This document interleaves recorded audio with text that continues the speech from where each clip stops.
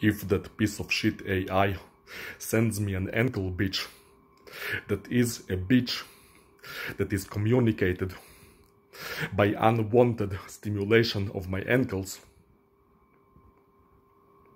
if it sends her to me, I will unleash my hatred for abusing my body on that bitch with 100%. I will beat her up. I will stab her face with a pen.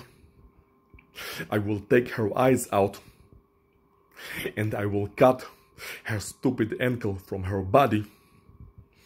And I will shove her ankle inside her throat and deep throat fuck her with her own ankle until she dies from suffocation.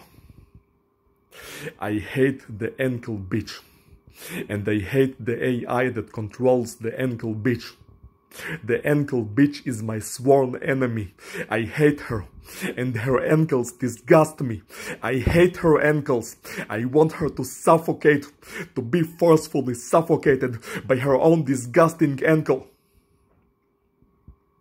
Abusing my precious ankle to remind me of that ugly bitch's disgusting ankle.